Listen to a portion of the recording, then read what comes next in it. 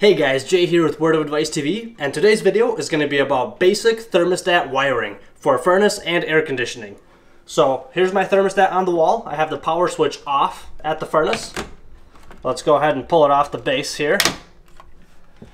Set that down. So here we have the base. We have the wires coming out the wall and going into my thermostat.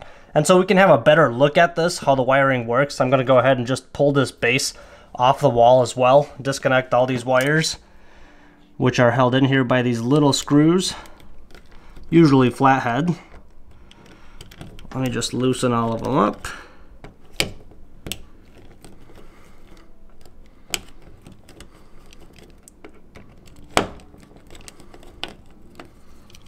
And pull them off like that. And if you're going to do this at your house and you're not really familiar with this, make sure you take a picture or label all the wires where they were at before you pull them off. Otherwise you might get confused or you might forget where they go when you try to put them back on. As you can see, there's a big wire that goes inside of my wall, and this wire runs through the wall and then all the way to my furnace, or if you have an air handler, all the way to your air handler. So make sure you don't lose that wire inside of your wall. Whenever I take all these wires off, I like to just spread them out like this. That way if the wire kind of falls back into the hole, it stops it. Otherwise, if you lose the wire, well, tough luck. You have to try to fish it out, or you have to cut out a little hole to try to catch that wire again. So we got those wires off. Now I'll go ahead and take the base off, and I'll take it to the table and we can go over the basic wiring there.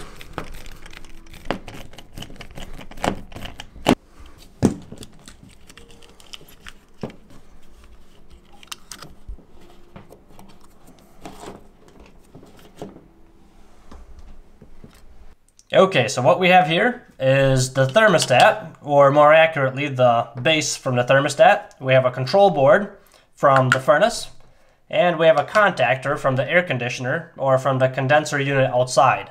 And I just want to show you how to wire all these three up. Basic wiring, this is not a heat pump.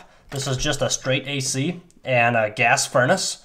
So let's start with the thermostat wire. I just want to go over the color coding, just so you know what they all are. So we have 5 wires here, and they will be labeled R, Y, G, W, and C.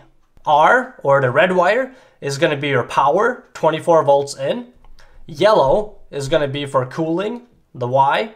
G is fan, the blower fan in the furnace or air handler. W, or white, is the heating, and blue is the common.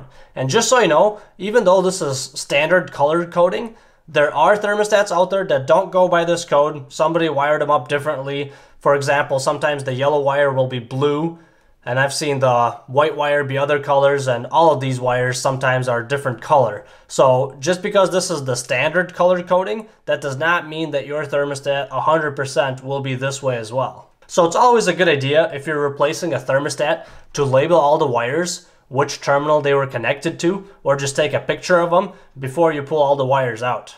So that's what those wires are. Next we have the thermostat base, and the thermostat base is labeled as well.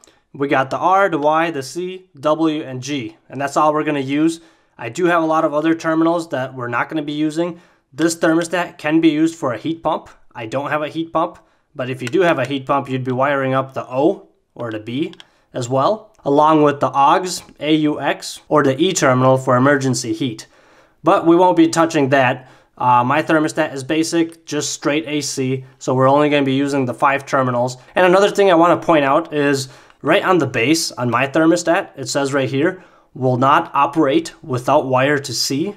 So this thermostat will not turn on without a common wire because it does not have any batteries. If your thermostat does have batteries, then it does not necessarily need a common wire. If it has the common wire, then the batteries just serve as a backup. So if the power goes out, the thermostat stays on. And one last thing I want to point out is that some thermostats will also have an RC or an RH terminal. And those stand for, power to heating for RH. And for RC, that's power to cooling. Some thermostats are internally jumpered, but for many thermostats, you actually have to have, as you can see, this little jumper wire. You have to have this little jumper wire between R and RC to send power for cooling, Otherwise, your air conditioner will not turn on. So I do have a little jumper. If you replaced your thermostat recently and you don't have a jumper between R and RC, there's a good chance that the air conditioner will not turn on. So let's go ahead and wire this thermostat to the control board to see what that would look like. So I would put the red wire, the R, into either R or RC. It doesn't really matter which one I put it into because there's a jumper between R and RC. So I'll just go ahead and put it into R and tighten down the little set screw to make sure that's in there good.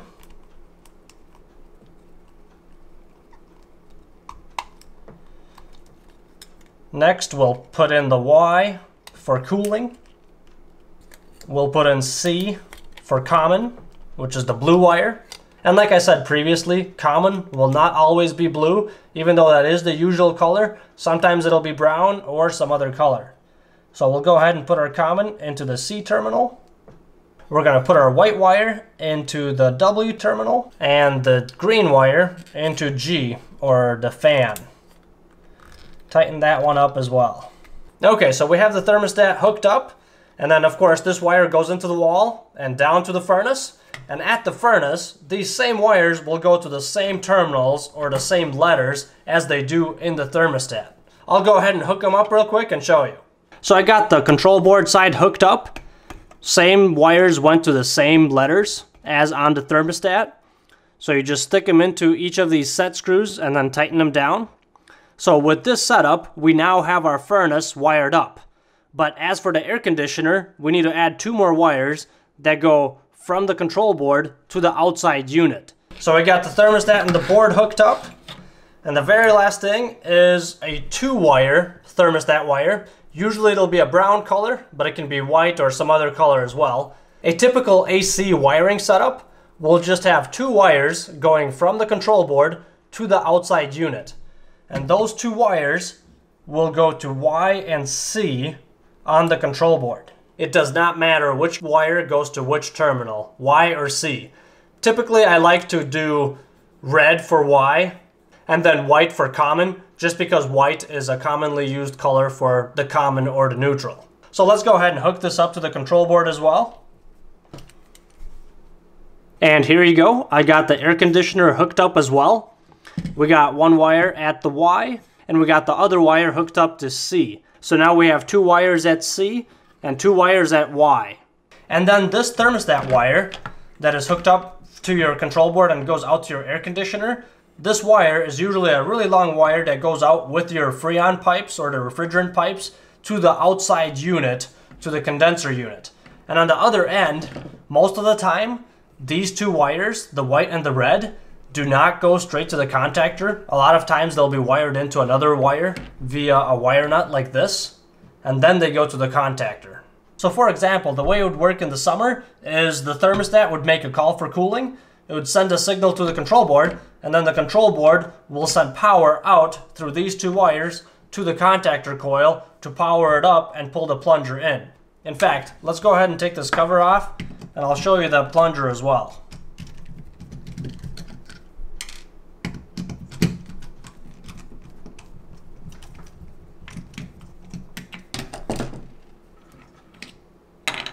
So this is a 2-pole contactor, meaning it has 2 of these plungers instead of just the 1 like the classic style had. So the control board sends 24 volts to this little coil right here, and that power sucks in this plunger and allows the 240 volts to go through.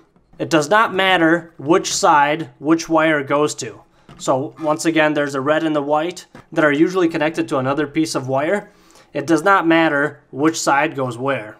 And on a side note, if your contactor is not pulling in, that does not necessarily mean that your thermostat is bad. There's plenty of other reasons why a contactor plunger cannot pull in. In fact, I have a video where I go over 10 reasons why a contactor may not be pulling in. Well guys, and that is all I had for basic thermostat wiring. I hope you found this video helpful. Thank you so much for watching. Don't forget to mash that like button on the way out, and we'll see you next time. And for those of you still here, let me share a quick super glue tip with you. I've heard this from plenty of repair guys, and just last week I heard this from another retired appliance repair tech, and he said he used to carry super glue in his tool bag all the time, just these little one-time use super glues. They come in like a pack of 6. And he said whenever he would get like a little cut, he would clean it up and just put some super glue over it, and that would heal it up real good. He said he even had big cuts, you know, the ones that are big enough to have some stitches on them, that he was able to cure with super glue as well. So I've never actually done this myself, but like I said, I've heard this from plenty of people that do this. I looked it up online, and apparently doctors say it's good as well. It used to be used for surgical purposes, so it is effective, it does work, and I'm kind of curious if any of you watching has done this before or know somebody that does this on a regular basis. It would be interesting to know about it, so please share with the rest of us in the comments below. Thanks for watching, and we'll see you next time.